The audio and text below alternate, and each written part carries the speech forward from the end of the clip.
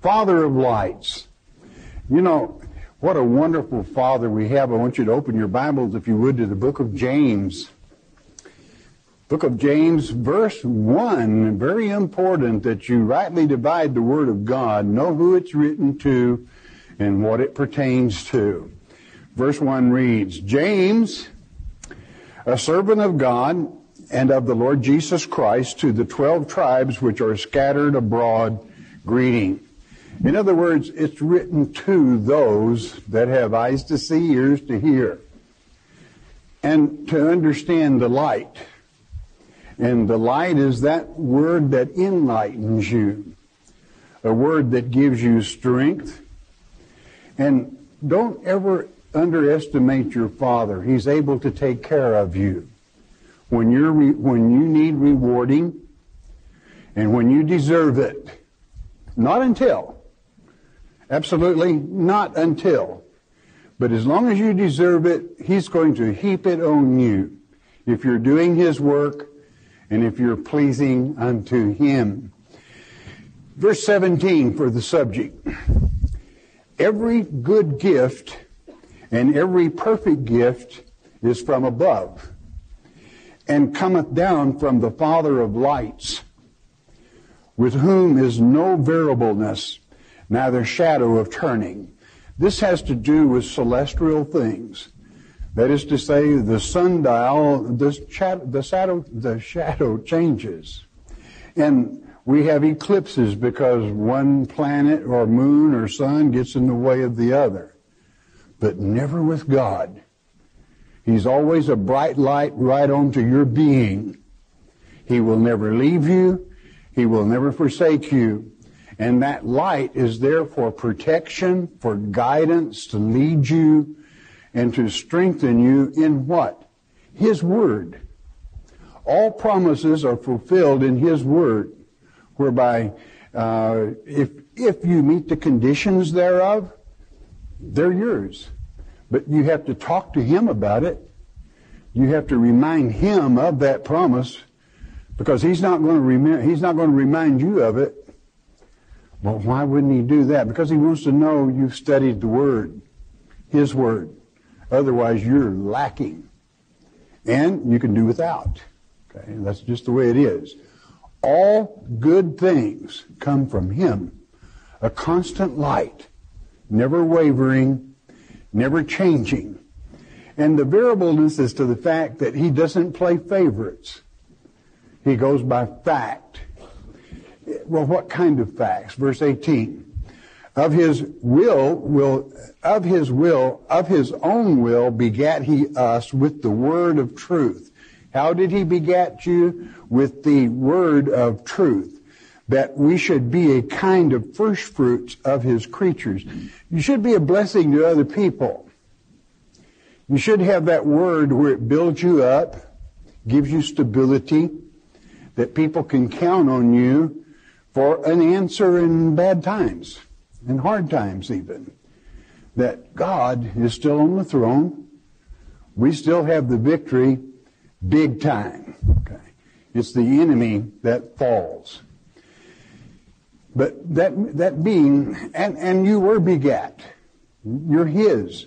As it's written in Isaiah chapter 18, verse 4, all souls belong to God. Why? He's our Father. He created us. Why? Because He wanted someone just like you. Verse 19, wherefore, my beloved brethren, let every man be swift to hear, slow to speak, and slow to wrath. To hear what? Hear the Word of God. Man's word doesn't amount to that much. It's God's Word, chapter by chapter and verse by verse, that counts, that matures, that leads, guides, and directs, that will bring you that light from heaven, from above, from your heavenly Father who begat you. Your family, whether you like it or not. And don't ever drift away from that. For the wrath of man worketh not the righteousness of God. Anger brings about controversy always. Doubts bring about controversy. Man is just full of them. Okay, and man likes to lay them on you. Stick with God's Word. All good gifts come from above. Don't expect too many here on earth that God is not connected with in rewarding you for good things and your very love and life itself. Verse 21, wherefore lay apart all filthiness and superfluity, that's to say, anxiety of overflowing of naughtiness, and receive with meekness the engrafted word, which is able to save your souls. What is engrafted? Enters into your mind, into your being. What word? The Word of God. The Word that begets you. The Word that brings the light and comes with the light. That makes you a blessing to other people, or it should.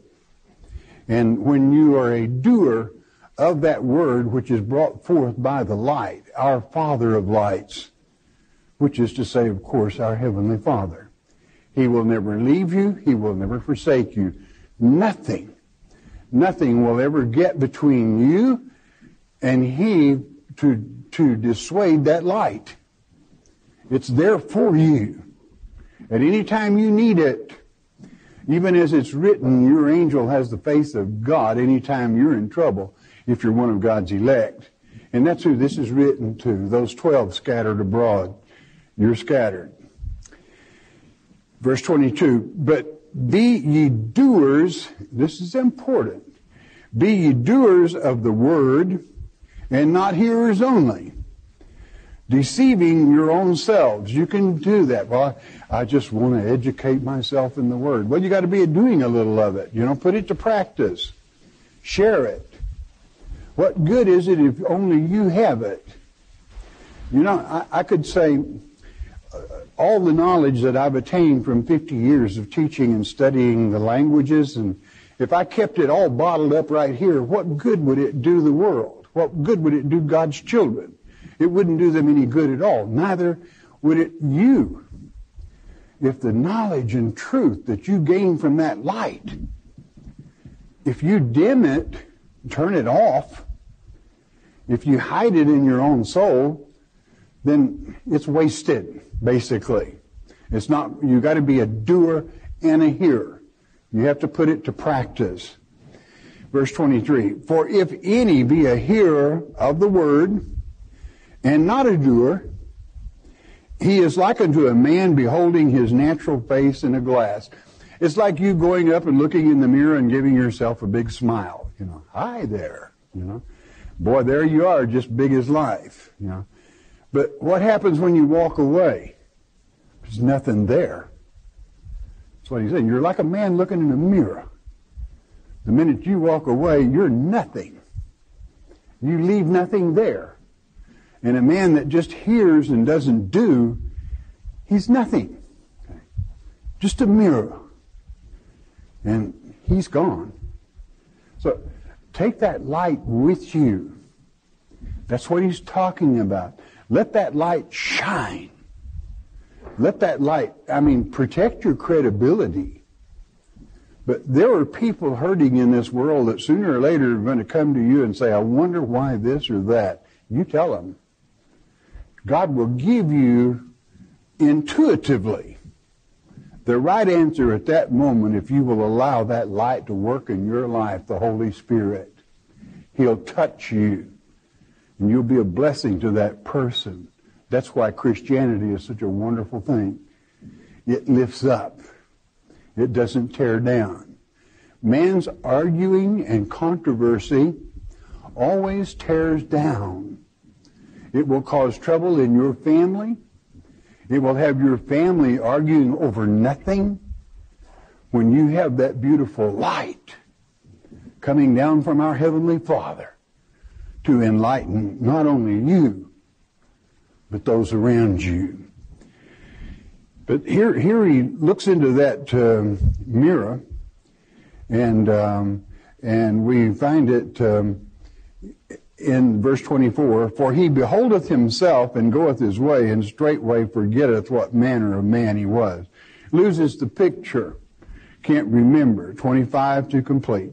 But whosoever looketh into the perfect law of liberty, and continueth therein, he being not a forgetful hearer, but a doer of the work, this man shall be blessed in his deed. You want to know what brings blessings? Do it. Hear the word and share. That doesn't mean you're supposed to stand on every street corner and start preaching. Okay. There's enough trouble in life whereby you are a first fruit. Someone that is to give a good word, maybe just a smile. You know, it makes a big difference when somebody's hurting.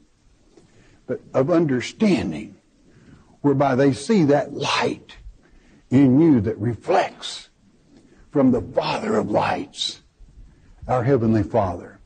How precious it is to be a servant of the living God. Let's go, if we may, to Matthew chapter 5.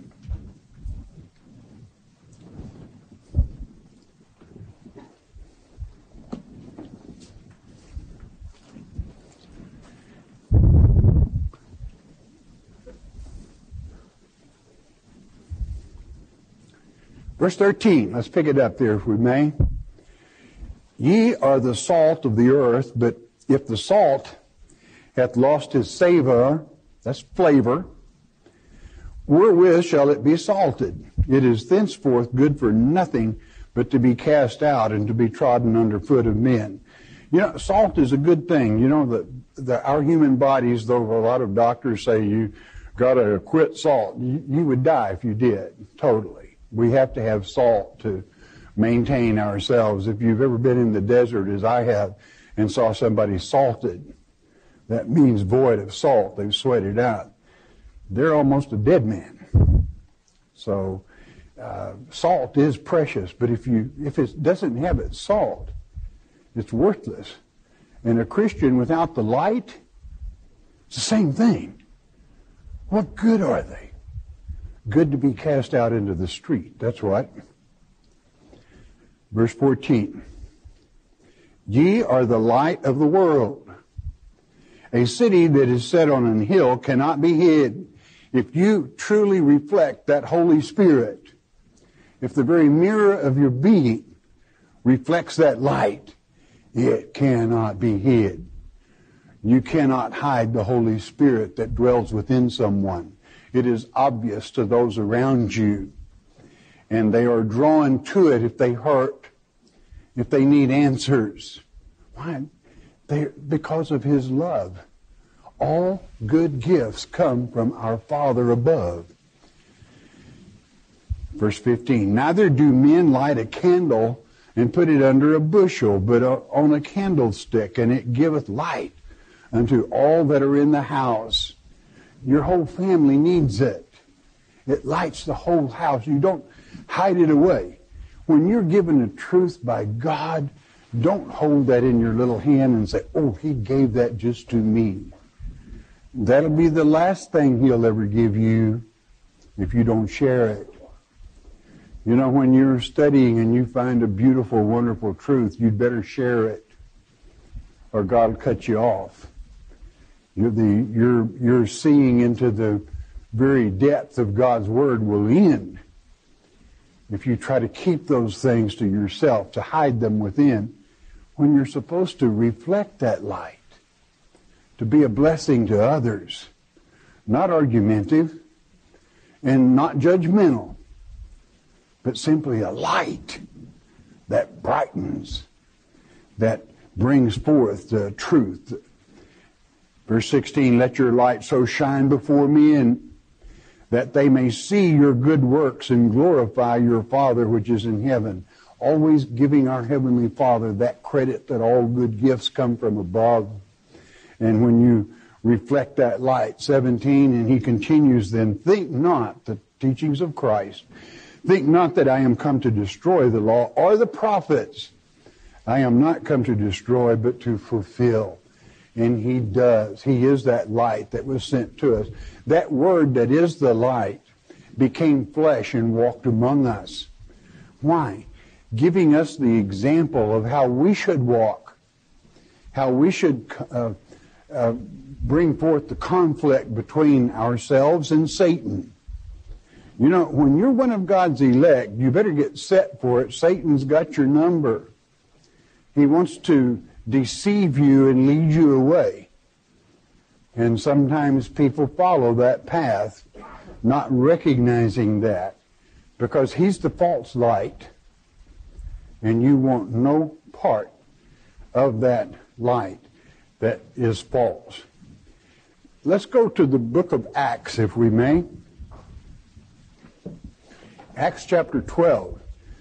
How well that God knows, especially with Passover coming up, and with the times of the Feast of the Unleavened Bread, when people are in trouble, how God can intercede. And not only can God intercede, but God does intercede. We're at the Feast of the Unleavened Bread at the beginning of this chapter, chapter 12 of the book of Acts, and they've just murdered James, the brother of John. And boy, the head leaders of the Jews, they were happy. They loved it. So let's pick it up, if we may, chapter 12, verse 1, the great book of Acts. How God's light directs and helps those that actually do the work. I say do the work of Almighty God. Now, about that time, Herod, the king, stretched forth his hand to vex certain of the church, trying to make a name for himself, show his power and his authority. Okay, and he killed James, the brother of John, with a sword. Verse 3. And because he saw it pleased the Jews, that's to say the leaders there, Canaanites, he proceeded further to take Peter also. Then were the days of unleavened bread. It was a feast day, and he couldn't, too late then to kill Peter. But he was going to. In other words, Peter's life, as far as anyone was concerned, was over. Herod was going to see to it. But you see, your father had other plans. Almighty God is on the throne. Things happen as he wants it to, not as some man does. Not as some government might want it to happen, as Herod did, but as God would have it happen.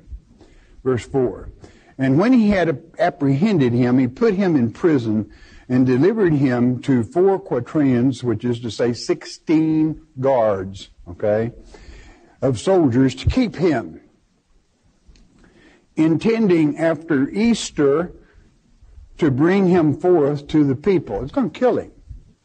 Now, this word Easter in the Greek is Paschal, which is Passover. So you can just correct that in your Bible. It's a mistake.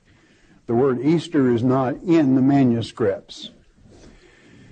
Ishtar is a pagan holiday, and unfortunately, some people that like to build crowds with something other than the true light cheat sometimes.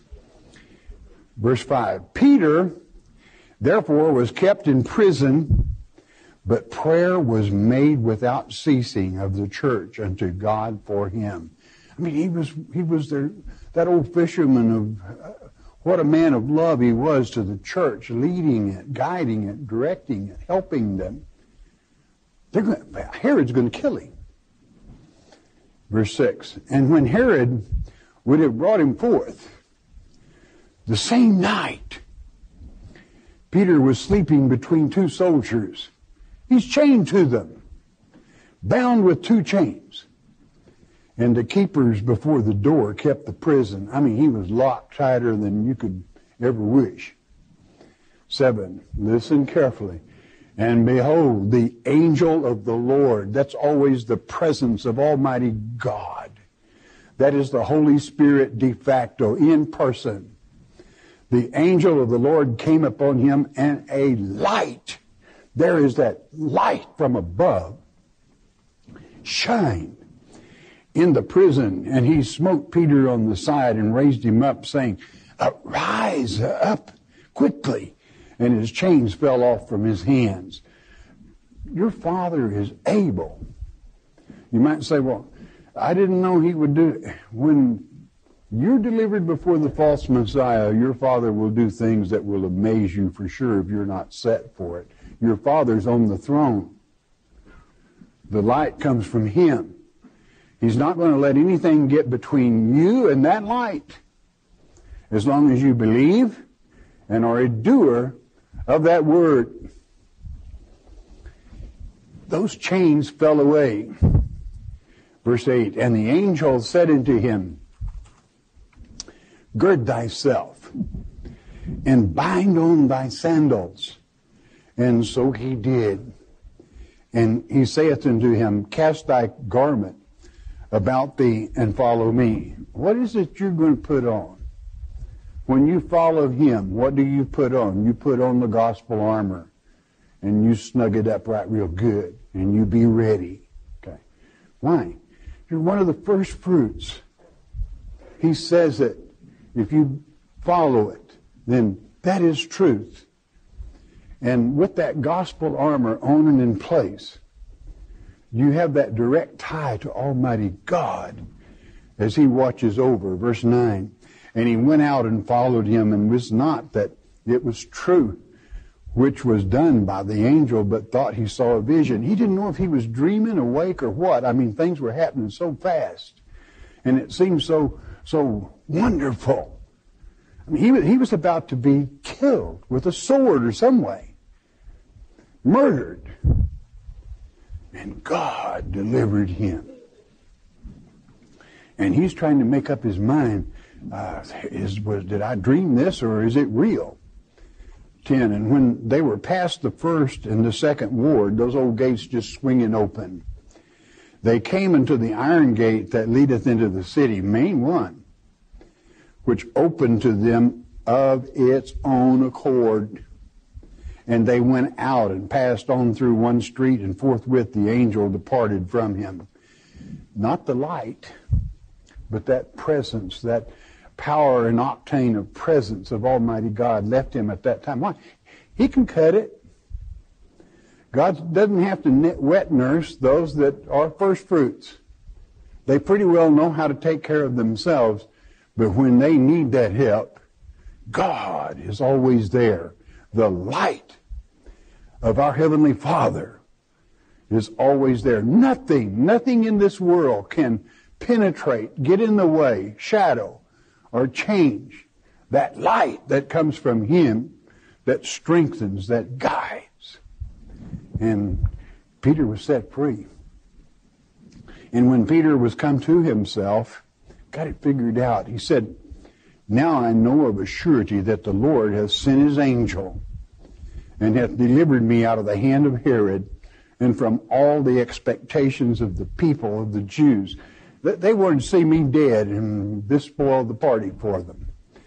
And when he had considered the thing, he came to the house of Mary, the mother of John, whose surname was Mark, where many were gathered together praying.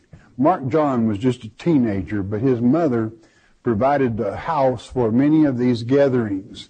That's why Mark John could write the book of Mark, because he had first-hand witness, though he was not a disciple. 13, and as Peter knocked at the door of the gate, a damsel came to hearken named Rhoda. That's Rose. Okay. Rose came to the door. And when she knew Peter's voice, she opened not the gate for gladness, but ran in and told how Peter stood before the gate. Peter's there. He's out there. Let him in, for heaven's sakes. Okay. Get him off the street. You know. And they said unto her, thou art mad. But she constantly affirmed that it was even so. Then they said, it is his angel. They've already done him in, and his angel is coming to visit us now. But Peter continued knocking, and when they had opened the door and saw him, they were astonished. You see, that light is always going to have its way. And when it comes to the Feast of Unleavened Bread, when it comes to Passover, what did God promise coming out the gate about Passover? Anoint yourself, and the death angels got to pass over your house. Got to pass over you. Don't you believe it? Don't you understand Passover? Do you understand the light? Do you understand your Father? He's not just a bunch of words. He is your Heavenly Father. But you want to always remember, there is a controversy in this world, and there is also a false light. Don't be deceived. 2 Corinthians chapter 11.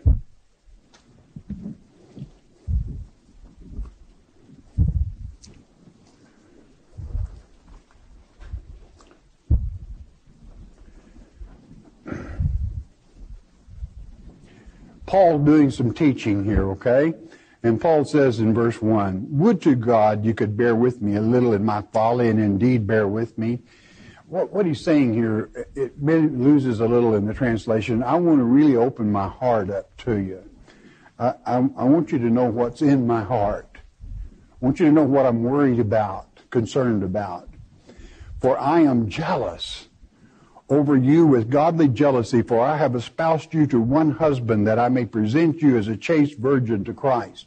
I don't want you deceived by any other Christ. There's only one way you can participate in the marriage, and that is to be a spiritual virgin for Christ. Verse 3, "But I fear, lest by any means as the serpent beguiled," that's seduced, wholly, eklatio in the Greek, "Eve through his subtlety, so your minds should be corrupted from the simplicity that is in Christ." Christ's teaching is so simple a child can understand it. But man, many times they'll have initials behind their name. They like to stir with a big stick. Okay.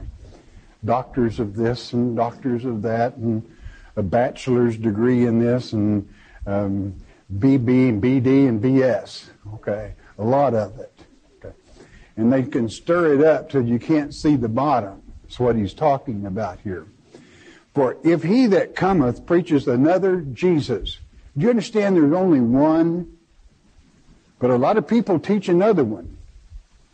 There's only one. "Whom we have not preached, or if you receive another spirit, which you have not received, or another gospel which you have not accepted, you might well bear with him." This really loses it in the translation. It says, you swallow it. You seem gullible. You like to hear it. "Well, I thought it was some new religion." There's only one Jesus. There's only one light. The light of our Father that is good, that brings good blessings. Now there's a false one, and it will lead you down Primrose Lane. He says, it just seems like you love to hear these super preachers. Verse 5, "For I suppose I was not a whit behind the very chiefest apostles." I think I know the word about as well as anybody, Paul says. "But though I be rude in speech, yet not in knowledge. But we have been thoroughly made manifest among you in all things." We've proved it over and over and over through the Word of God. There's no excuse. Excuse me. "Have I committed an offense in abasing myself, that you might be exalted, because I have preached to you the gospel of God freely?" Excuse me. That means without any compensation. 8, "I robbed other churches, taking wages of them to do you service." 9, "And when I was present with you and wanted," when I was hungry, "I was chargeable to no man, for that which was lacking to me, the brethren which came from Macedonia supplied, and in all things I have kept myself." He was a tent maker, and a good one. They always hired him wherever he went. "From being burdensome unto you, and so will I keep myself." That's the way I want it. That's the way it's going to stay. But don't let that throw you off limits, that what I had to say, just because it was free to you, it was worthless. It's the Word of God. "And the truth of Christ is in me. No man shall stop me of this boasting in the regions of Achaia." Achaia means trouble. In this trouble, wherever there is trouble, nothing is going to stop me from teaching the real Word of God as it is. It may sound a little crude, and it may be direct, and it may sound bold. but I'm going to teach it exactly as it's written with no apology. And that's the way Paul was. 11, wherefore, because I love you not, God knoweth. God knows what? Knows I do. He does love them. But what I do, that I will do, that I may cut off occasion from them which desire occasion, and wherein they glory, they may be found even as we. I can pull the rug out from under them anytime I want to with truth. And that's the way it is. There's only one Christ. This is why we came here, and this is the warning. 13, for such are false apostles, deceitful workers, transforming. The word in the Greek is disguising themselves into the apostles of Christ. They come in the name of Jesus. This is why Jesus told you in Mark 13, many are going to come in my name, don't let them deceive you. That doesn't mean they're teaching God's word chapter by chapter and verse by verse. 14, and no marvel, that's no great mystery, for Satan himself is transformed into an angel of light. What light? The false light. Don't confuse the lights. That's why we came here. You have the true light, but there is also a false light. And Satan is disguised as that light. Hey, he can perform miracles as it is written in Revelation chapter 13 that's going to be awesome to the world. And that light is going to shine. But it's not the light from above, of which you are a part of. So never be deceived. There's only one Jesus. That's the true one. Don't let somebody give you a bill of goods by teaching a false one. And he continues on then in 15, therefore it is no great thing if his ministers also be transformed or disguised as the ministers of righteousness, whose end shall be according to their works. And so it is that our Father, utilizing the very word itself, the light from above, warned you of the false light. Turn back now, if you would, to 2 Corinthians chapter 4.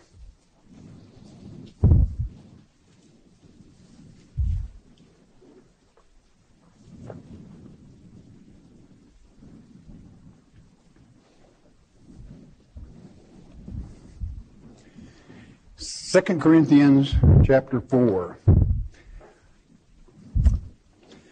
Therefore, seeing we have this ministry, as we have received mercy, we faint not, but have renounced the hidden things of dishonesty, not walking in craftiness, nor handling the word of God deceitfully, but by manifestation of the truth, commending ourselves to every man's conscience in the sight of God, under that light, the real true ministry. What? God's word, chapter by chapter and verse by verse. Don't forget, what is it that begat you? What begat you? The word of God. So don't be robbed. Don't let someone else give you something other than the word of God. But if our gospel be hid, it is hid to them that are lost, that have veils over their face, that can't see truth, that can't see the light, in whom the God of this world hath blinded the minds of them which believe not, lest the light, the what? The light of the glorious gospel of Christ, who is the image of God, should shine unto them. If they would only listen, if they would open their ears, but basically their spirits and their mind, to hear the real truth of God and receive His blessings. Otherwise, you're kind of out in the cold. Because the God of this world, you know who he is? It's Satan. He's allowed that power. And he will romp on you if you let him. Big time. But you have power over him. See that you use it. For we preach not ourselves, but Christ Jesus the Lord, and ourselves your servants for Jesus' sake. Really slaves, basically, to the word. For God, who commanded the light to shine out of darkness, hath shined in our hearts to give the light of the knowledge of the glory of God in the face of Jesus Christ. That's that light. It's the light from above. It's the gift, the ministry, and how precious it is. But we have this treasure in earthen vessels, even in the flesh, that the excellency of the power may be of God and not of us. It always is. Never take credit for God's power, though He loans it to you. We are troubled on every side, yet not distressed. We are perplexed, but not in despair. What does it take to shake you up? What does God have to do to get your attention? Well, things are sure going wrong. Well, look up and smile. Okay. Fix it. Do something. Do something right. Talk to your Father. Look for an answer. Okay. Always bearing about in the body the dying of the Lord Jesus, that the life also of Jesus might be made manifest in our body, that His resurrection guarantees that we have eternal life. For we which live are always delivered unto death for Jesus' sake, that the life also of Jesus might be made manifest in our mortal flesh. And it was dangerous during Paul's time for a Christian to go out and really teach the Word. You know something, it's kind of getting that way anymore. It truly is. So then death worketh in us, but life in you. It brings eternal life. We having the same spirit of faith, according as it is written, I believed and therefore I have spoken. We also believe and therefore speak. And so it is. Don't ever, ever apologize for the Word of God. Don't ever, ever apologize for the true light. The light that gives you eternal life.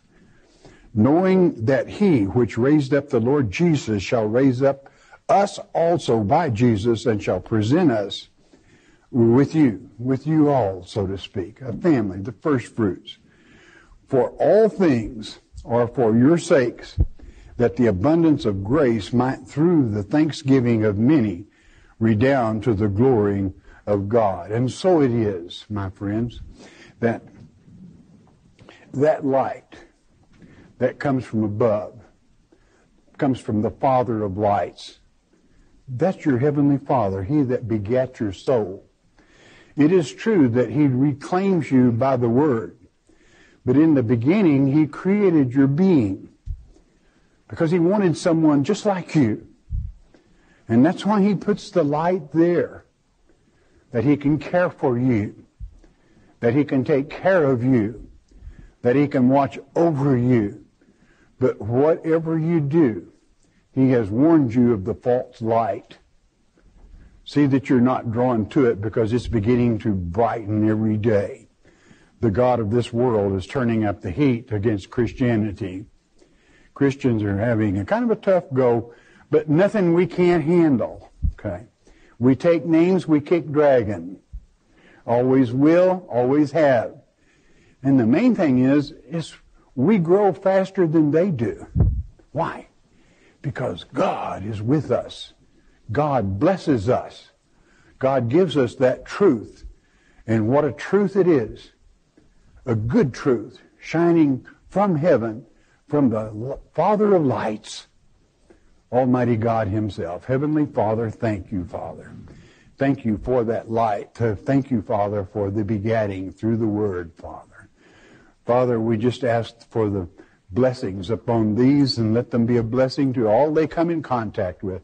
Never hiding their light under a bushel, but reflecting that light where others can have that hope. In Jesus' precious name, amen, amen.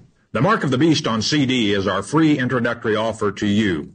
What is the Mark of the Beast? Many false teachers would have you believe it will be a tattoo on your forehead or a computer chip implanted under your skin. It is getting late in the game. You need to know what the Mark of the Beast is. As it's written in Revelation chapter 13, verse 8, many will be deceived. There is no need for you to be deceived. Christ said in Mark 13:23, "Behold, I have foretold you all things."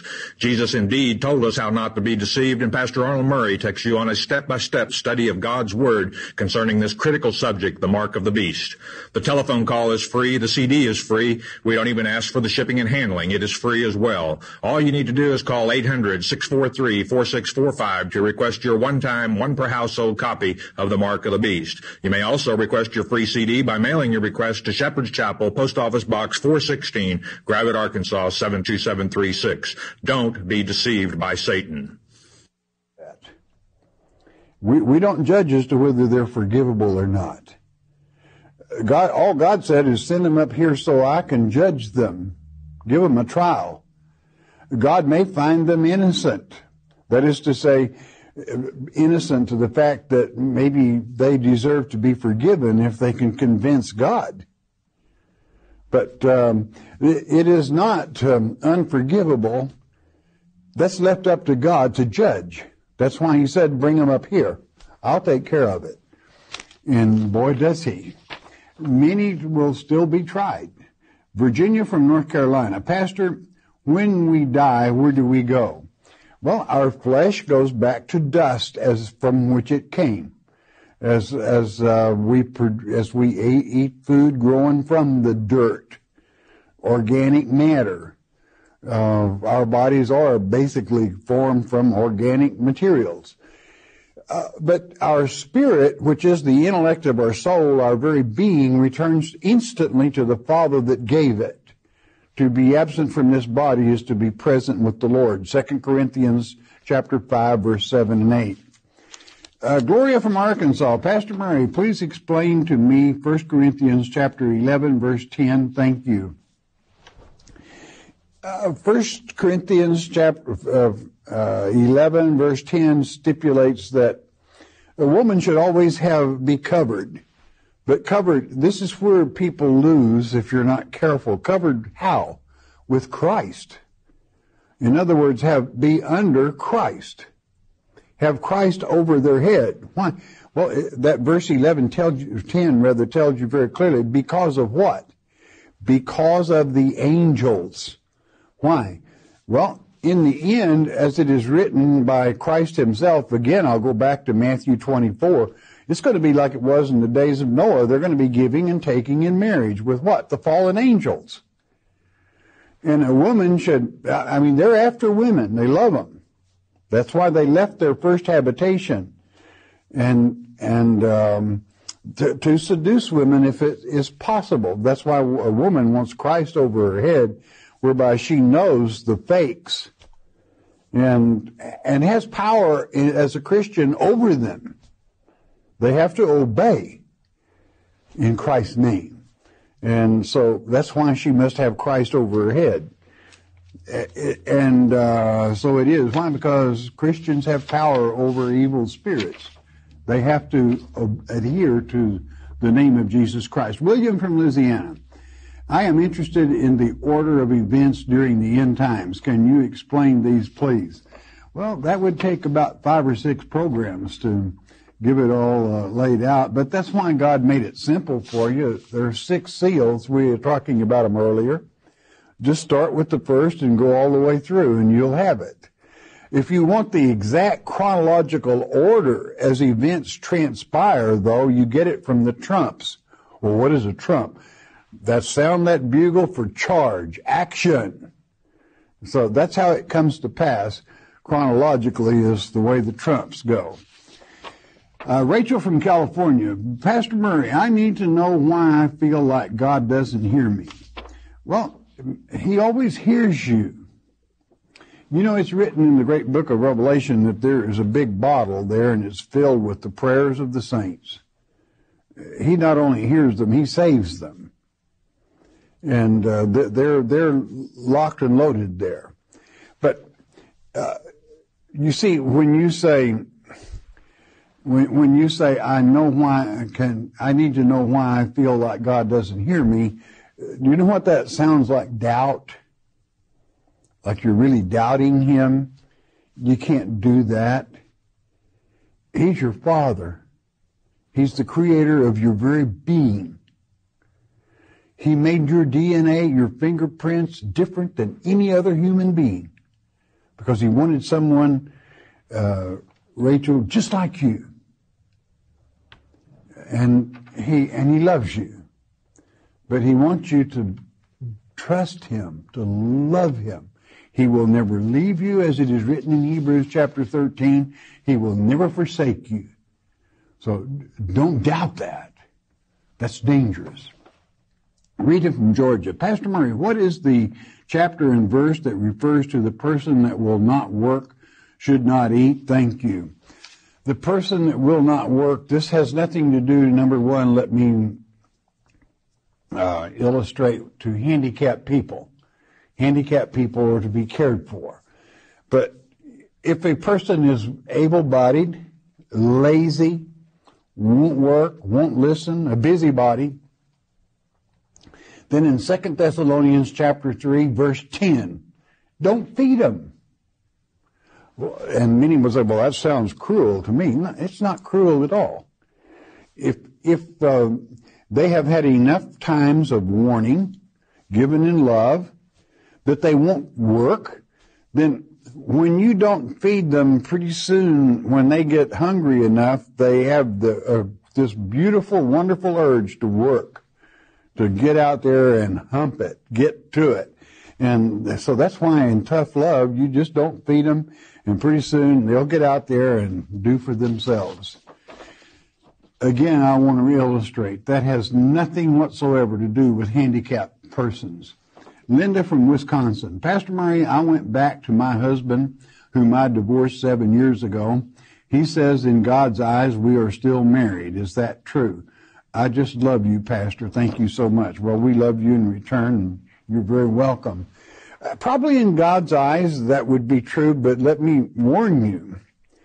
When you go back to him, I don't know what kind of property settlement or whatever you may have agreed to in the divorce.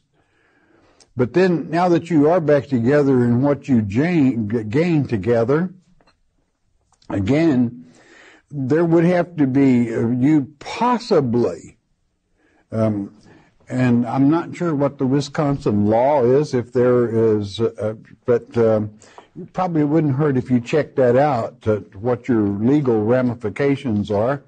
And especially if you were childbearing age, it would have a great deal to do with that concerning Social Security, even if a child were born to you when the two of you are divorced, as far as his Social Security is concerned. There would be legal ramifications, and you need to think about it. James from Missouri.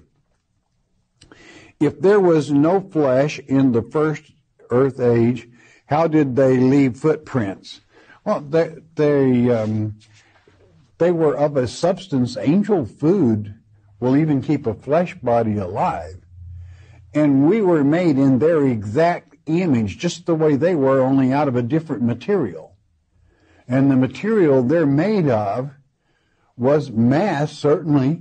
They were able to impregnate woman, and naturally they would leave a footprint. But it is a different body than ours, for certain. We're of the dirt, okay? They're not. Marcia from Michigan. I get confused when I read my Bible and the word Lord is mentioned. Whom are they speaking of, God or Jesus? Well, this is one of the reasons that I highly recommend the Companion Bible, because you have an outline of every chapter, and basically it gives you who the who's and so forth are. If you are in the Old Testament and the word Lord is all in the uppercase, usually in the Hebrew manuscripts the word is Yahweh. Okay. But at the same time, in certain places, as Lord is mentioned, you have, it is from, I speak in the Hebrew, Adonai, or El Shaddai. And then in the New Testament, of course, usually Lord, after the birth, was Christ himself. But if you follow the subject in the article, you're not going to go too far wrong, okay? Let me set you at ease just a little bit. You know the lecture we were giving today? And I said, Emmanuel, you will call him, that is to say, God with us. They're the same. Let that set you at ease somewhat. Julie from Texas, praise God. Let's see here. My sister said that when you marry, you are not to have anything to do with your family. We have always been close, and I know she is wrong, even though she says it is in the Bible. Please clarify this for us. Probably Genesis chapter 2, verse 24 has got her confused. It stipulates there that when one marries, they are to leave their parents, and the two of them become one. They start their own family. But families are always very close. That's your protection, your strength. And certainly families should be together. And families should fellowship. That's your strength. Blood is thicker than water. And but I would say probably Genesis 2:24 got her confused and has misinterpreted it. I could draw on one other thing. Even in the millennium, in Ezekiel chapter 44, verses 20 through 25, family is still extremely important because they're able to help each other. They are to have to do with each other. And then really, we're all the family of God, and that's what fellowship and to abide means. Loretta from...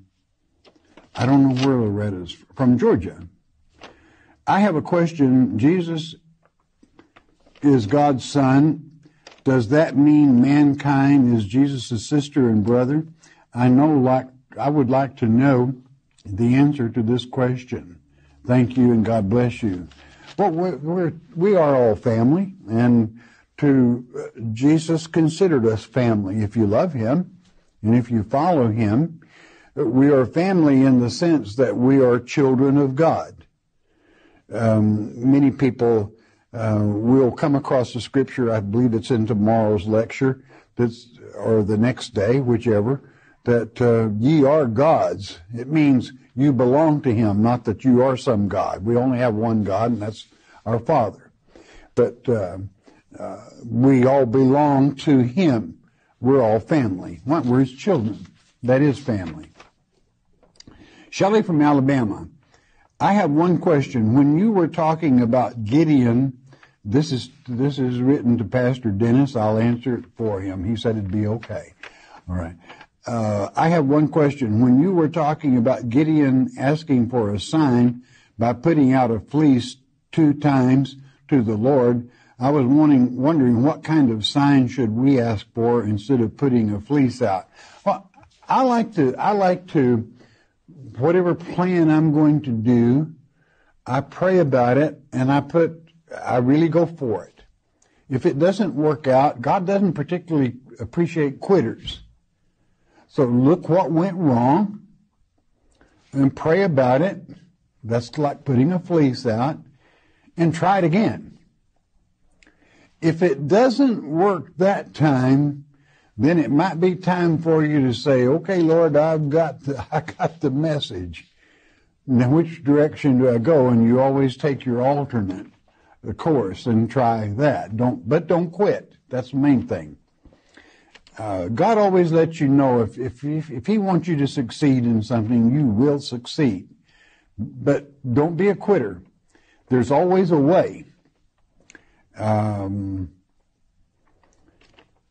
I don't want to read a name here, and you'll understand why. If I want to expel the evil spirits of drugs and alcohol from my son, do I anoint him with oil and command them to leave in the name of Jesus Christ? And does it matter if he fully believes, or is it enough that I believe? Is it possible that it would need to be done more than once? Well, if he invites them back in after you cleanse him, yes, it should be done more than once. But It is Christ that has the ability to cleanse, and he has given you power over all of your enemies in Christ's name. So if the Son allows and requests that you anoint him, then anoint him with the oil of our people and order anything negative out. All right? And look him straight in the eye. Do not let him move his eyes away from you. Your belief is intercessory. And Father will let you know. Maud from Nevada, Cain and Abel, twins. Where in the Bible? Where in the Bible does it say Cain and Abel are twins? Well, it's simply, you have to understand our Father's Word. And in chapter 4, verse 1, it stipulates that Adam knew his wife. Chapter 3, verses 15 and 16 had already transpired, and she gave birth to Cain. And, of course, Adam had her too.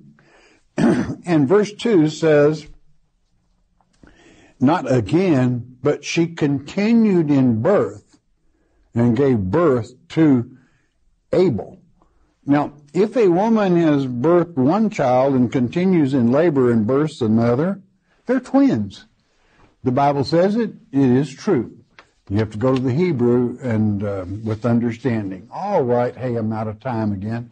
I love you all because you enjoy studying our Father's Word, but most of all, God loves you for it. It's the letter he has sent to you, whereby you're not deceived, especially in this generation. The generation which in most likely false Christ will come, and many already in the world. See that you're not deceived. You've got that unction. But it makes the Father's day, and when you make his day, boy, is he going to make yours, okay? That's great. We are brought to you by your tithes and offerings. If we've helped you, you help us keep coming to you. Once you do that, you bless God. He will always bless you. But you know what's most important? It's this. You stay in his Word. Every day in his Word is a good day, even with trouble. You know why? Because Jesus, Yeshua, he is the living Word. Hearing God's Word with understanding will change your life. We hope you have enjoyed studying God's Word here on the Shepherd's Chapel Family Bible Study Hour with Pastor Arnold Murray. If you would like to receive more information concerning Shepherd's Chapel, you may request our free introductory offer. Our introductory offer contains the Mark of the Beast audio tape, our monthly newsletter with a written Bible study, a tape catalog, and a list of written reference works available through Shepherd's Chapel. To request our free introductory offer by telephone, call 800-643-4645 24 hours a day. You may also request our introductory offer by writing to Shepherd's Chapel, Post Office Box 416, Gravette, Arkansas, 72736. Once again, that's Shepherd's Chapel, Post Office Box 416, Gravette, Arkansas, 72736. We invite you to join us for the next in-depth Bible study each weekday at this same time. Thank you for watching today's program, and God bless you.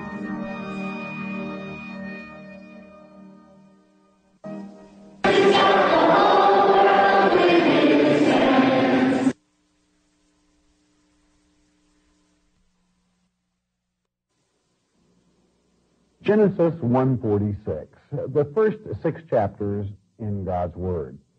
The world that was. Did you realize there was a world age before this one? Same old world, different age. The creation itself. When were the races created? You see, all the races were created separately, and you'll find that documented in these particular tapes. How and what was the sin in the garden? It will be discussed in this series also. This is a must for the serious Bible scholar, for if you do not understand how it was in the beginning, you certainly will never understand the end. I think you will find this series very rewarding and certainly will answer questions that no doubt you've always wondered about. Genesis 1:46. Hey, I know you're going to enjoy this series.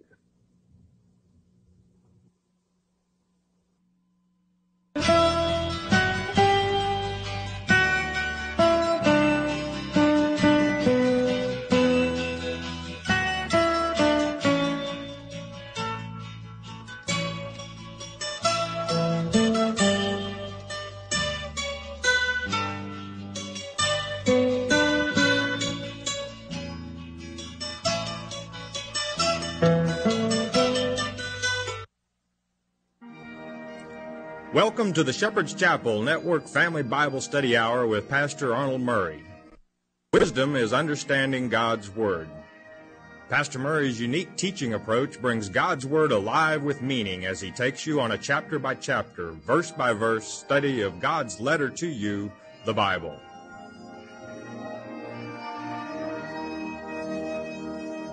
And now here is Pastor Arnold Murray. Good day to you. God bless you. Welcome to the Shepherd's Chapel. Hey, welcome to this Family Bible Study Hour. Let's complete the subject on familiar spirits. Now, and the great story of the Witch of Endor. What is a witch? Well, let's recap just a little bit. It is in the manuscripts called those that deal with familiar spirits.